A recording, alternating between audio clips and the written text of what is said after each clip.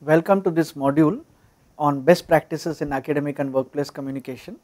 In this module we are going to focus on issues related to ethnicity, age and disability, and how the problems related to inequality, diversity and discrimination related to these three issues should be addressed in our technical communication. Now let me briefly talk about the need for incorporating these issues into our technical communication, that is why and how we should be sensitive to issues of race, ethnicity and national origin as well as age and disability in our technical communication. So we all know that we live in and work in a very globalized world, and we all work in globalized workplaces either in real terms or in virtual terms, and therefore because we work in these globalized workplaces, the workplace itself has become more diverse in terms of the background of people, the cultural, the ethnic, the racial, the national background of different people working in the same place.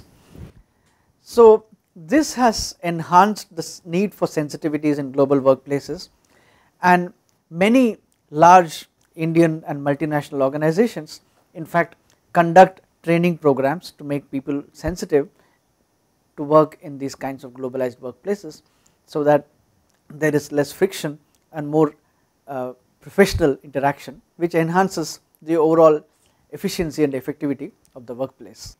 And further, these days all professional bodies and academic forums or journals require that we adhere to these diversity norms in our technical communication.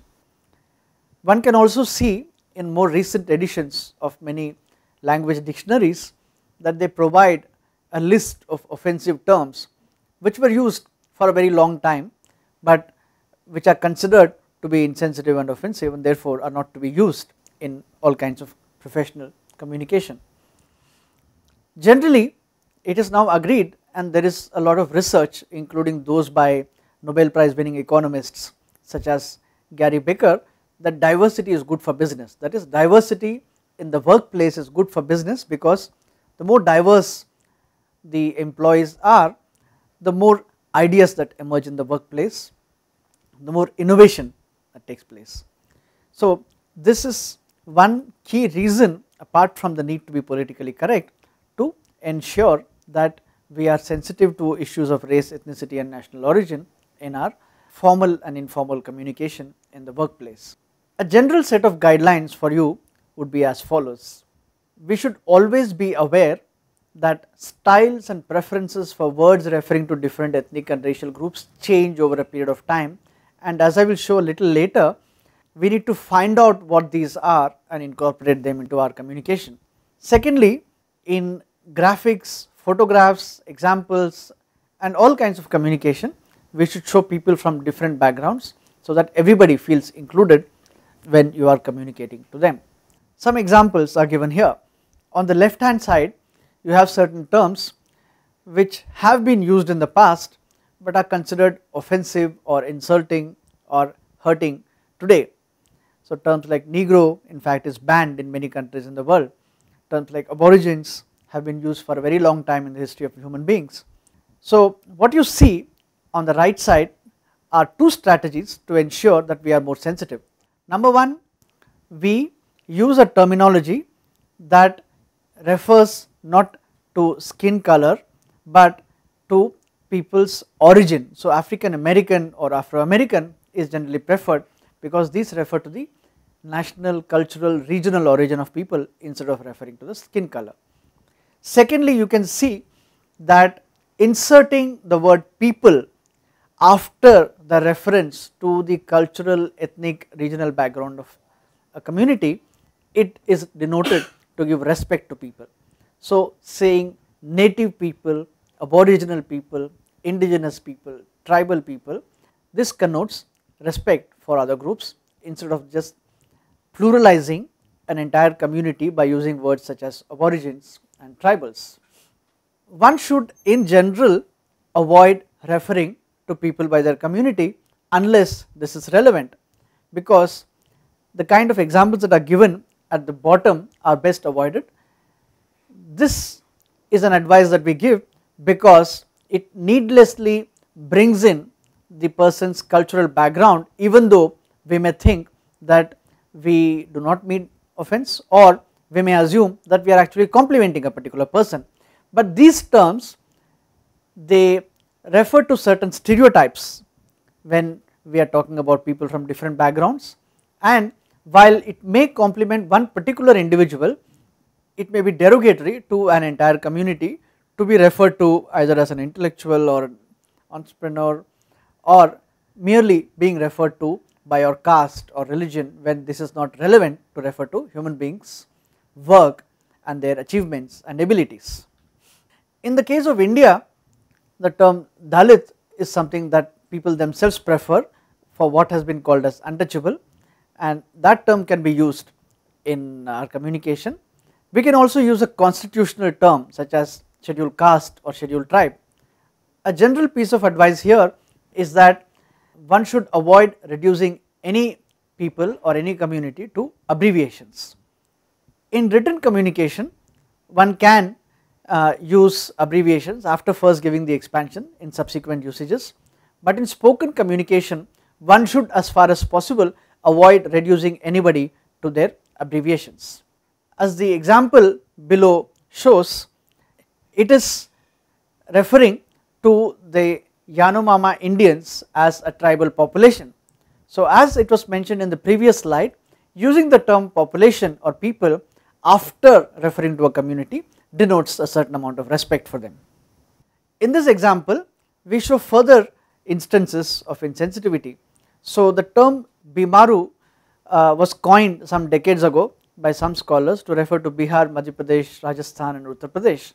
So such terms are best avoided because it stereotypes entire states, regions, communities and people, and does not recognize the individual abilities and communities. It does not recognize the structural reasons for the problems in certain kinds of states. Likewise, a term like Paraya, which was a derogatory term to refer to untouchables earlier, is best avoided even when the reference here in the second example is not to caste, because people from those backgrounds may feel offended by the use of such terms, so they are best avoided. Alternative terms should be sought out.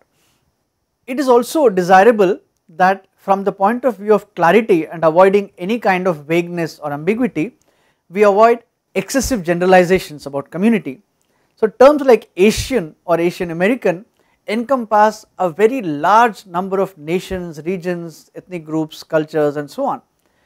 So if you look at the literature on Asian crisis in economics, for example, it was primarily an East Asian crisis.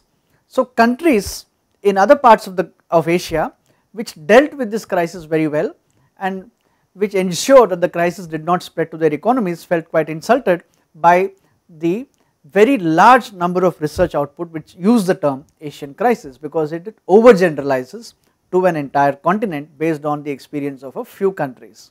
So from perspective of being scientifically or technically correct, also paying attention to ethnicity, culture, national origin is very important. It also helps to avoid policy blindness, because as in the example of Green Revolution was a technological intervention to enhance agricultural productivity only in some parts of India, which offered a favorable environment to those regions.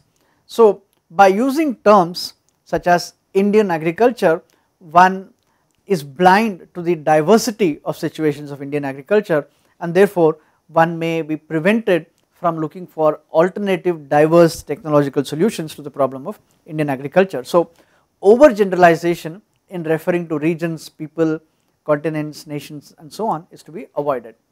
The second issue of diversity that we seek to address in this module is age, the problem of ageism. So we live in a world today where the concept of aging is changing. More people are living longer and more active lives. So we need to accept and acknowledge that older people are human beings, and both in formal and informal communication avoid reinforcing any stereotypes in society based on age. So one should absolutely avoid using terms like decrepit and senile. Like in the case of gender or ethnic origin or cultural origin, avoid mentioning avoid referring to age unless it is relevant. Similarly, like in the case of people from different backgrounds, adding the word people or persons after referring to a person who is older, or prefixing references to the elderly with the definite article the, these connote respect for people of a certain age. So instead of saying elderly, we say the elderly or the aged or the older person. So these are more appropriate ways of referring to people who are senior citizens of this country or of the world. These are a few examples of articles, and we give examples of both best practices as well as terms which are not to be used.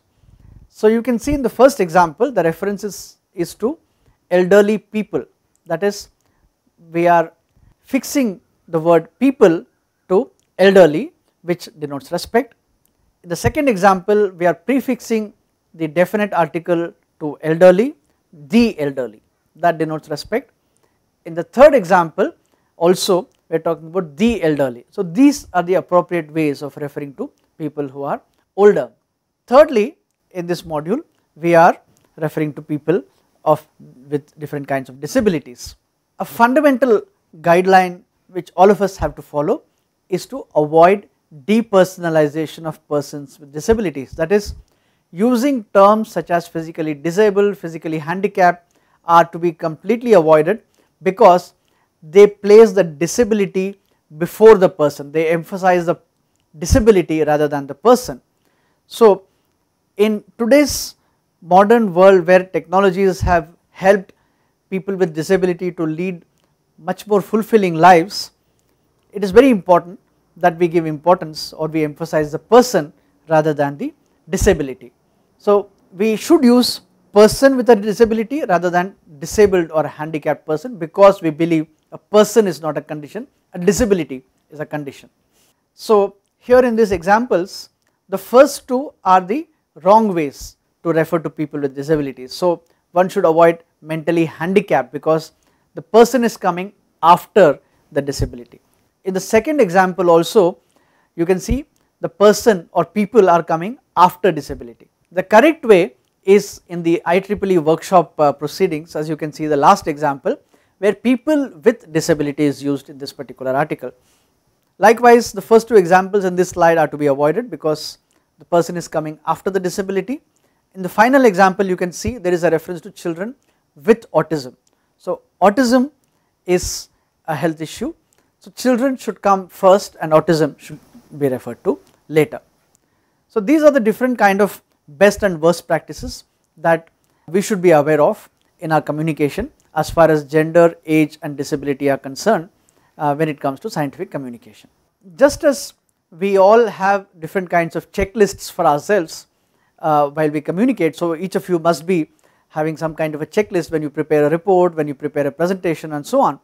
So I suggest that each of you also prepare a checklist to see if you are gender savvy and culturally sensitive in all of your presentations, and see that you avoid worst practices and adhere to best practices.